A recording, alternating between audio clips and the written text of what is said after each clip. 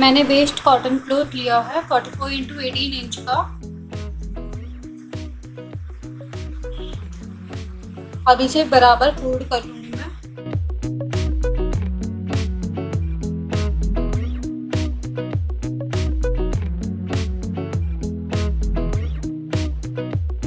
बराबर फोल्ड करने के बाद मैं 2 इंच का गैप पे मार्क करूंगी, फिर 1 इंच छोड़ के फिर मार्क करूंगी।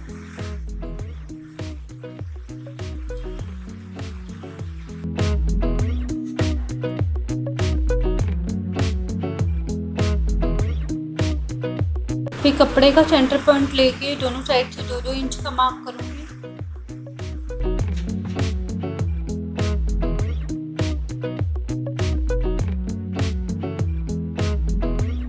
दो 2 इंच का मार्क करने के बाद मैं इस तरीके से लाइन बना लूंगी।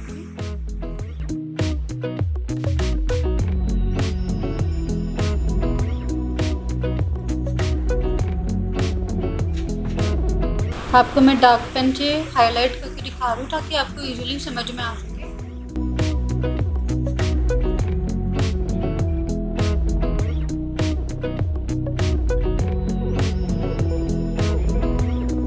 अब इसमें से मैं सेंटर पॉइंट लूंगी, सेंटर पॉइंट को कट करेंगे इस तरीके से।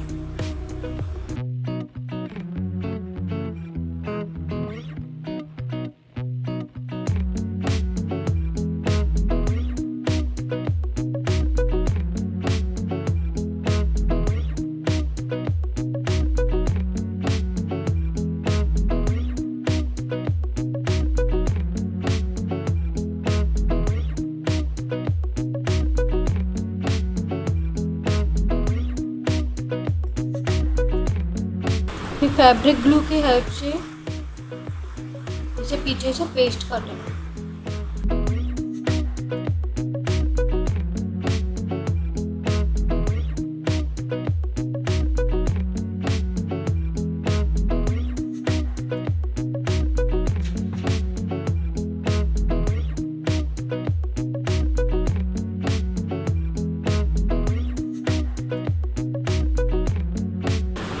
रस्सी बनाने के लिए मैंने एक्स्ट्रा फैब्रिक का यूज किया है।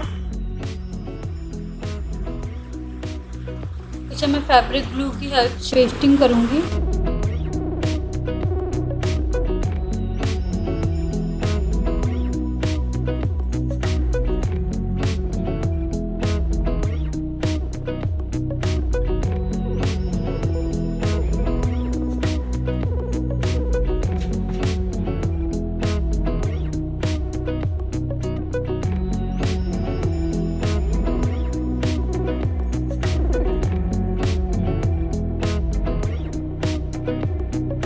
छोटे वाले रस्सी को मैं सुई धागे की हेल्प से इस तरीके से अटैच करूंगी।